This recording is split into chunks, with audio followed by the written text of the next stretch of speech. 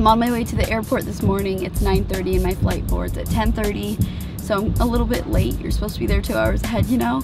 And I'm never late to the airport. I'm always 2 hours ahead. I've never missed a flight. Even though I know I'm not gonna miss it, I can't help but be a little bit like antsy about it though. Like, okay, like I need to get there. Vanessa's driving me. I would say that's so nice of her, but I paid her to do it.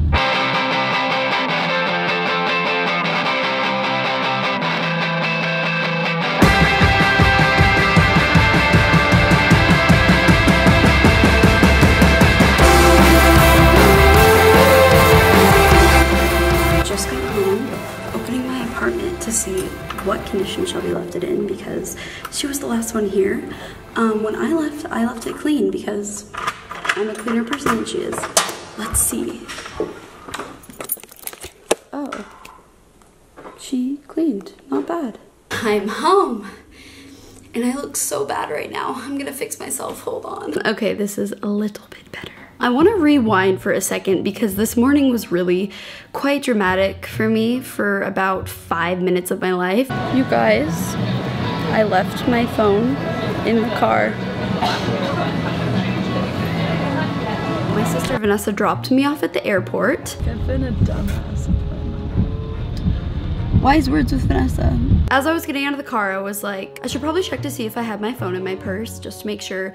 And then I was like, no, I'm sure it's there. Why would it not be there? So I just head inside, she drives off. I go to the ticketing counter and I reach in my purse to pull out my phone to look up the confirmation code for my flight and my phone's not there. I can't feel it in there anywhere. And I was like, oh my God, what? And I couldn't find it and I was freaking out.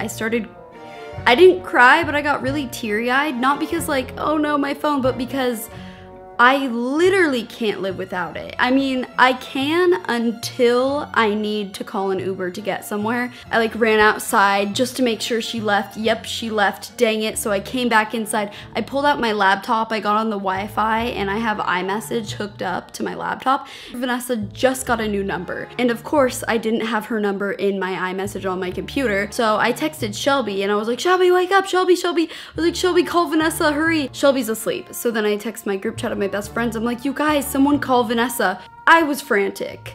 And then I looked in my purse one more time. I looked in this little pocket area that I didn't even know it could fit in. And I slipped my hand in there and sure enough, it was in there.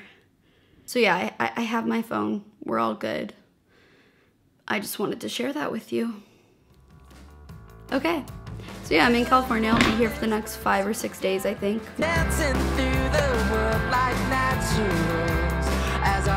I'm at the Grove now. Just gonna walk around, edit some videos.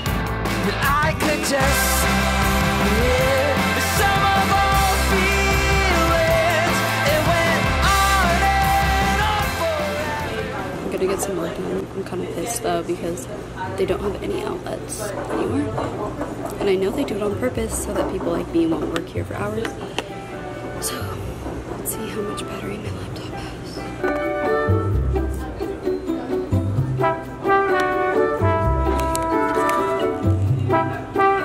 Actually not bad, okay. So I was bored and have like an hour until my next meeting. So I went into Nordstrom and bought nail polish.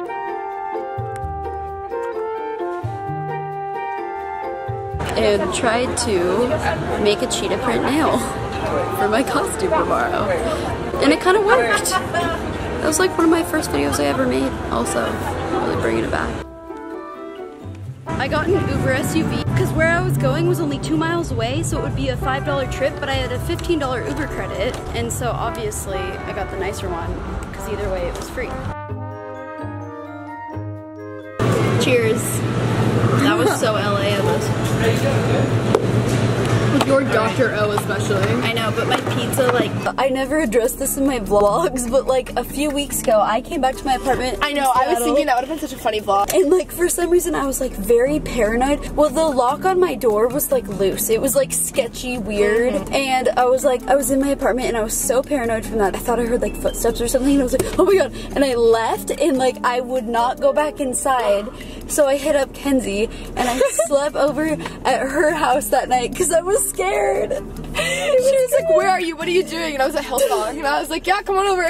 I was literally so scared. And then the next morning, Remy came over with me with like pepper spray and we walked through my apartment and like it was fine, but I was scared. I'm leaving my stuff in my car. Me and Kenzie just filmed a video for her channel and I wore eye black for it. So you'll have to tune in and see that when it's up. I'm gonna take this off, take all my makeup off actually, and go work out. Didn't think I'd do that, but I'm actually really in the mood. And I'll probably only be in the mood for like 2 more minutes, so I just need to jump on that, you know? Let's go to the gym.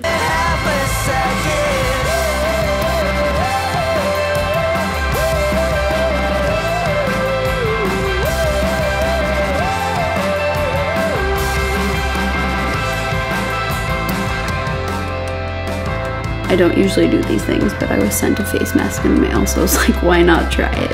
Why not? Apparently, it has magnets in it. I cleaned for like 3 hours, and edited videos a little bit, and that's been my day.